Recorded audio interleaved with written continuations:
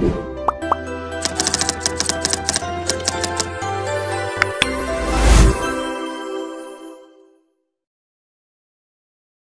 दोस्तों, welcome to transient academy. तो friends, आशा રાખું છું તમે બધા મજામાં છો, મસ્ત છો। તો ફ્રેન્ડ્સ, પાવર સિસ્ટમની લેક્ચર સિરીઝ આપણે સ્ટાર્ટ કરી દીધી અને આની પહેલાના વિડિયોમાં આપણે કમ્પેરિઝન ઓફ કંડક્ટર મટીરીયલ, બરાબર, કમ્પેરિઝન ઓફ કંડક્ટર મટીરીયલ્સ આપણે જોવાનું સ્ટાર્ટ કર્યું, બરાબર।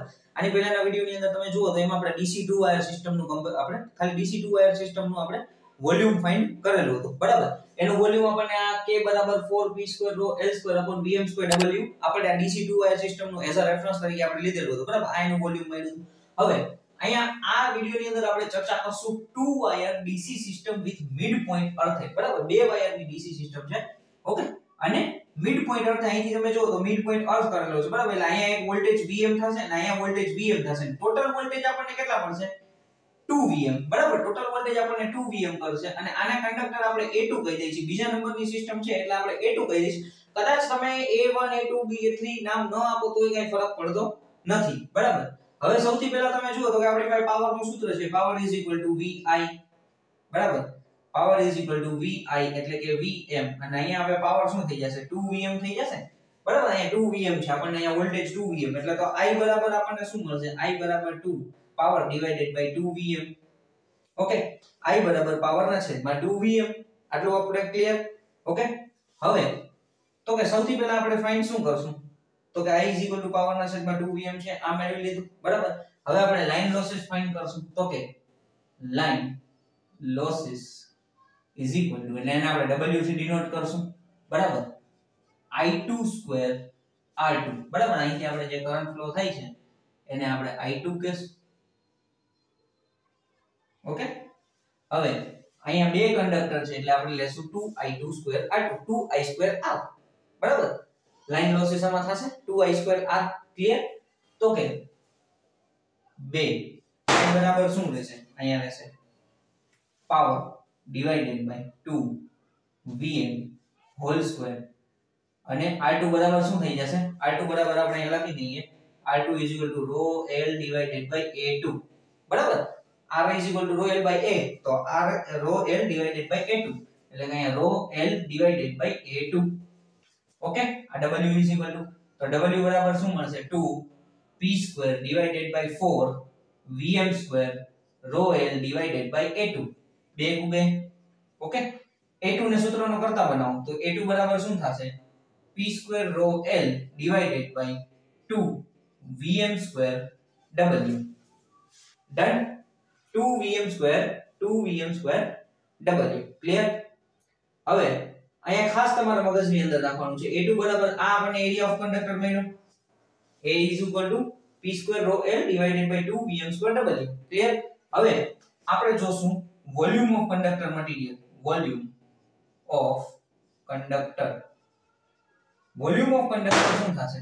તો કે વોલ્યુમ ઓફ કંડક્ટર તો કે આપણે અહીંયા બે કંડક્ટર છે તો સિમ્પલ છે 2AL, તો કે 2 એને ગુણ્યા A બરાબર આપણે આ p² ρL / 2 Vm²w અને L બરાબર 2 2 કેન્સલ થઈ જશે, L L ગુણાઈ જશે તો આપણને વેલ્યુ શું મળી? વોલ્યુમ ઓફ કંડક્ટર શું મળશે? p² ρL / Vm²w, બરાબર।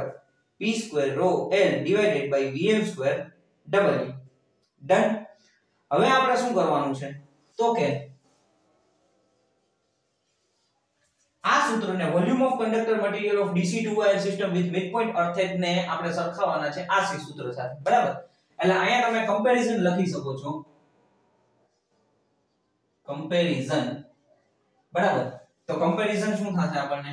તો કે volume of conductor material of DC two wire mid point અર્થેડ system hall divided by આપણી DC ટુ વાયર સિસ્ટમ, બરાબર।